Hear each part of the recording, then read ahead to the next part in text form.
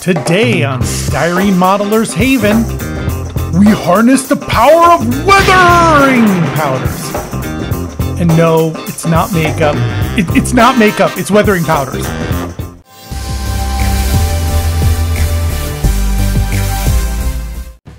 Weathering with powders can give your model a layer of realism that can't be achieved with dry brushing or paint techniques.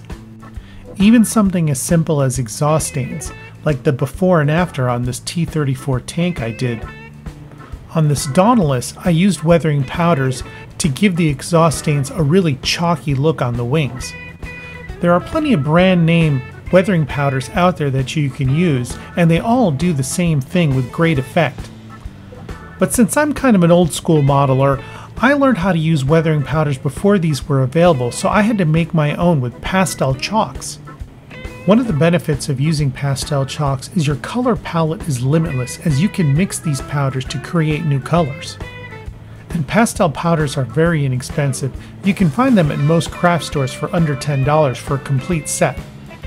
To use the pastel chalks, all you have to do is shave a little bit of the chalk into a cup using a razor blade.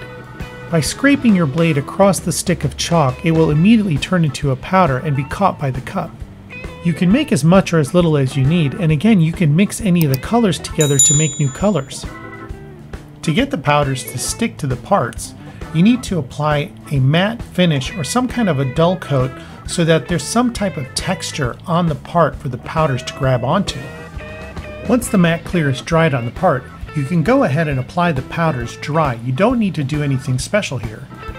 The great thing about weathering powders is that you can experiment, and if you don't like the results, you can simply wash it away with a little bit of water.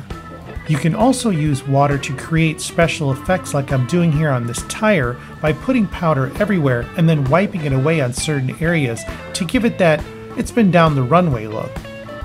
You can also layer the powders by doing one color first and then a second color, and they'll start to blend together to create new types of effects. So give this a try on your next model, and I think you'll be pleasantly surprised on how easy it is to do and how dramatic the effects can be. I've put links in the description of the products mentioned in this video, and if you click on those links and make a purchase, I get paid a small commission from the seller at no cost to you, so thanks for supporting my channel. Be sure to like this video and subscribe to my channel so that you're alerted on all my latest content. You can check out some of my other quick modeling tip videos like applying checkers using paints or drilling out your exhaust for more realism. Thanks for watching.